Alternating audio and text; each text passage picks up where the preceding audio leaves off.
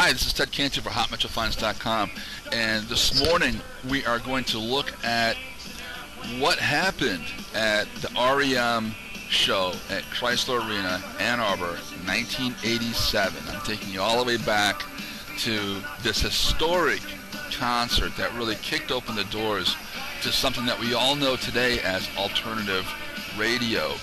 What really kind of brought this project into fruition is I found a list of songs that were supposed to be performed at that show. I was at that show, actually. The DBs opened, and it was IRS Records basically put this program, this show together.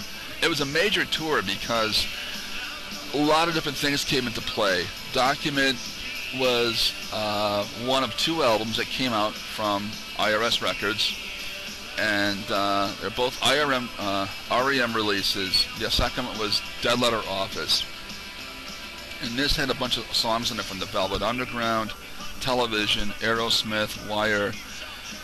So this is before the web, and it was really kind of like an art director's dream to see this kind of thing happen. And REM actually got on the cover of Rolling Stone, and it was a big deal. It was a really, really big deal. Also, that in '87, it's important to remember this, 20 years prior, Andy Warhol and the Velvet Underground actually came to Hill Auditorium, and they performed with the Exploding Plastic Inevitable. It was Andy Warhol's show that he was doing in New York City at the Dome, and they went on tour with this thing. It was a multi-sensory projection, art, music, fusion sound of the Velvets, and of course lots of drug taking. But the kids on the U of M kids, of course, were pretty clean compared to the art crowd of New York, and there was a lot of confusion as to what the show was supposed to do, what it was supposed to produce. People actually walked out. They were very confused by the show, and Andy Warhol himself didn't really participate in the show. He actually set up in the projection booth signing autographs, autographing posters and other memorabilia, meeting his fans, and people just wandered around Hill Auditorium. Some danced on the stage and some didn't participate at all. Some hung out in the hallway, and it was a very strange show. So that sort of large projection, you know, the large theatrical screen, the projection, the actual images, the artistic intent, you know, of the show itself was really kind of disconnected. 20 years later, REM kind of does a homage to that style of show and brings it to Ann Arbor once again, only this time 2 miles up the road at Crisler Arena. And that show was strictly a concert. I mean, there was no dancing on the stage. There was none of that. It was strictly an artistic concert experience. And what was interesting about the show was the projections were pretty amazing. It was mostly black and white footage, filmmaking, you know, the mechanical stuff, and it was edited to a video, and that video was projected onto a large screen behind the band. Now, this did two things.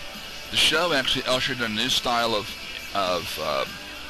you know, artistic integrity and large screen projections, which are still being done today in every single musical category, whether it be hip-hop, rock, metal. It's all being done today. That's the first thing it did, and it was kind of goes back to the Andy Warhol style originally.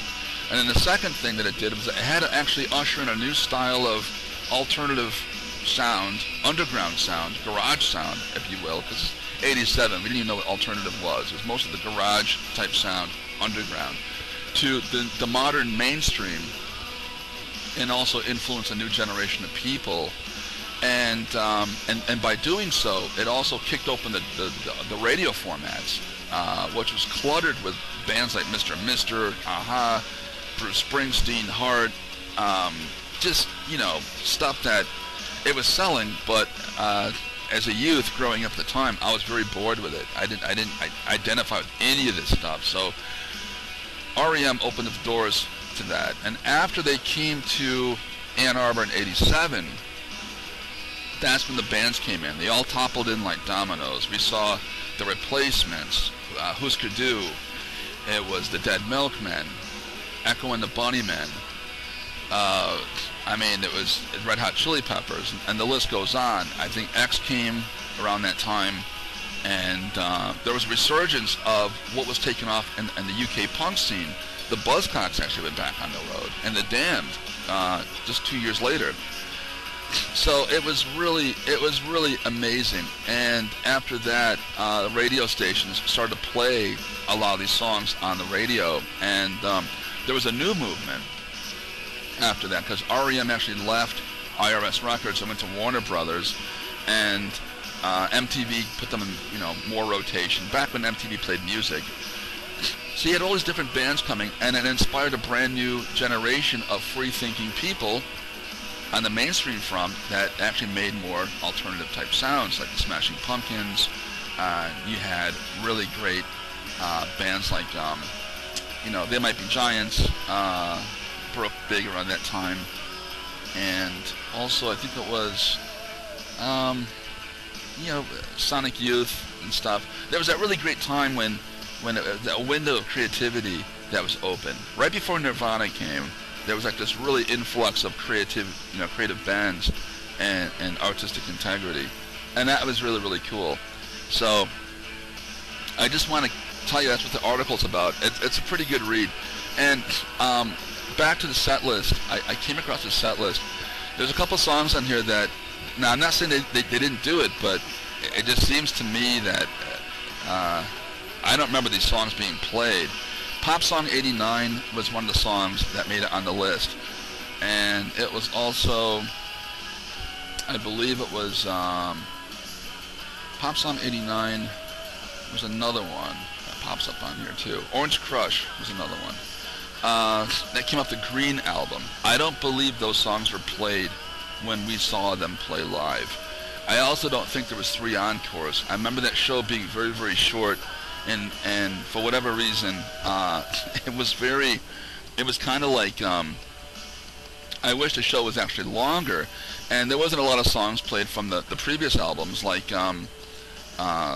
Fables of the Reconstruction. That wasn't played, some of those songs, and I was disappointed. So the more popular songs that we had was basically, The One I Love, Superman, and Finest Work Song was the song that kicked it all off.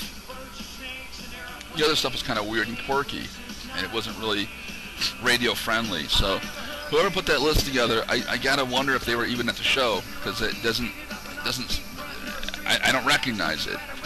Anyway, that's my take on it.